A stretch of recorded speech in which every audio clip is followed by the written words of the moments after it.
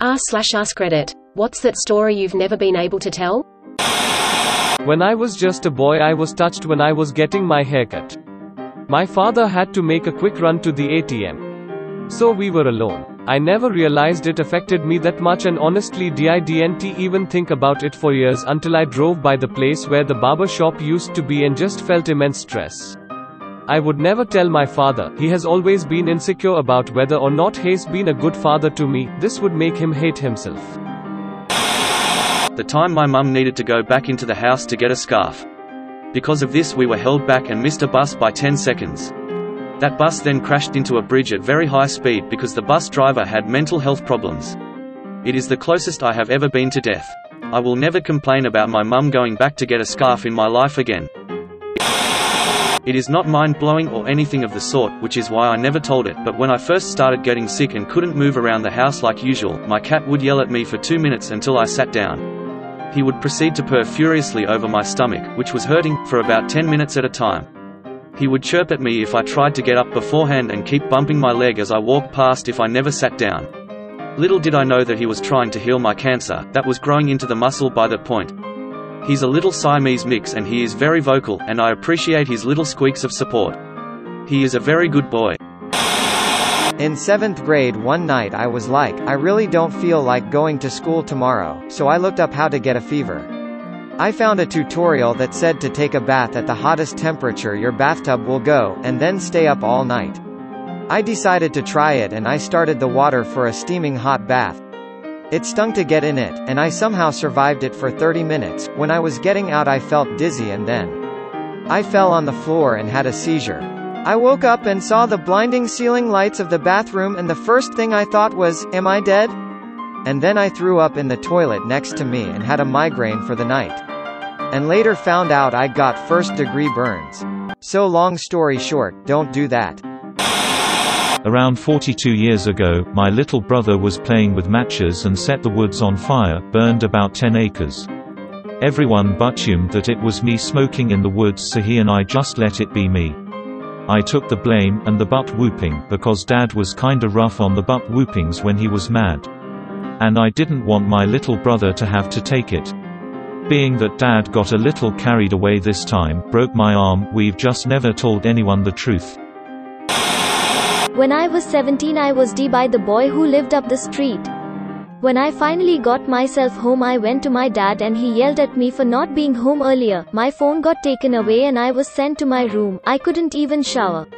I could never bring myself to tell him after that. I still never talk about it with anyone. I was a Peace Corps volunteer in Western Samoa. One weekend several of my fellow volunteers and I went camping on this tiny private island. On the first or second night, we made a bonfire and all got super drunk, then went skinny dipping. The water was only about chest deep, warm and still.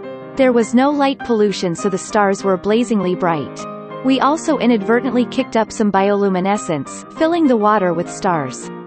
Tipsily floating naked in the warm sea, completely surrounded on all sides by stars, and close friends is one of my most beautiful and euphoric memories. I had a chat with one of the most notorious S in my country. It was odd. He spoke in a way that made it seem like he was my age. I was 7. He eventually tried to trick me into touching his by buying me a hot dog and a soda. I only declined and bailed because I was low-key offended that he put mustard on the hot dog he was offering me. I nearly died at work. I was removing the main supply, 200 volts, 3P wire on the machine we just successfully overhauled. The problem is, I wasn't aware that the main circuit breaker was still turned on. I already had the gut feeling to check the breaker, but I was stubborn and proceed to remove the wires. As I removed the second wire, I accidentally short-circuited it, creating a huge spark right in front of my eyes. First thing I did was to check my hand, which was thankfully unharmed but had visible dark spots due to the strong electric current on the short-circuiting of the wires. Good thing I was half-conscious and went on to turn off the main circuit breaker. Some of my workmates saw and approached me while asking if everything was all right. After removing the wire, I took a walk and had a deep thought what might happen to me if those wires touched me. I might have suffered a severe third-degree burn, or lose a limb, or die from electrocution. Folks, always be careful and always trust your gut feeling. Back in the 90s, our neighbor's son had a dream that a treasure was buried under the huge acacia tree right by their house guarded by a gnome. The dad rented a backhoe and they dig up. It was big news, everyone in the village knew what they were up to. After a couple of days, they found nothing. The family left the village, relocated out of shame is what we all thought. A relative, I think an aunt, stayed. About 10 years ago, the son all grown up returned and had their old house renovated. That house is now the biggest in the entire village in a sprawling lot. He operates a few businesses, one of which is the only water purifying store, a huge business in my country, in the village. Right by their gate there's a gnome figurine. When I was about 14 I found a slingshot in the woods. It was a pretty good slingshot that must have cost a fair bit as it had a metal frame and a thick rubber sling. One day my friend and I were on top of a hill out in the countryside and a jogger came running out of the nearby tree line. He was some distance away and below us. Without putting a lot of thought into it I shot a stone just above his head. The rock went exactly where I wanted it to, but if there was wind, or my aim was off, or 1,000 other factors, I would have seriously fudged that jogger up. I muse on that at least once a week. I never see my friend and we haven't spoken about it since it happened. Went to a weekend festival back in the 80s, decided to fudge a guy the first had just met down on the rocks by the ocean. It was quite awesome actually, warm summer air, getting down and sweaty, cooled off by the occasional wave spraying us.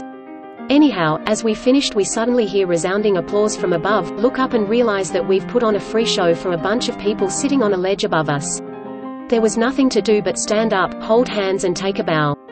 Not exactly a story you bring up in casual conversation.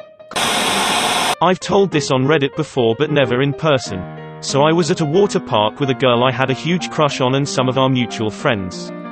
I'm not a big fan of rides, she had been trying to talk me into going on one all day, and I finally agreed to try out this one really intense looking slide. Basically you go down the slide while sitting on this big inflatable thing, and it was for two people so naturally I got paired up with the girl I had a crush on. We both climbed into the inflatable, which had these little handles on it for you to hold onto when you went down. When we went down the slide, it was way faster than I thought it would be. I accidentally let go of one of the handles, tried to grab it again, and ended up grabbing her hand instead by accident. I was really embar-butted but she put her other hand on top of mine until we reached the bottom. I guess she thought I was scared, which is also kinda embar-butting, but it was a nice moment. She later went on to be my first kiss about 6 months later, and we're still close friends today. Thanks for watching. Like, comment, subscribe and smack that bell icon to stay up to date on our videos. See you next time.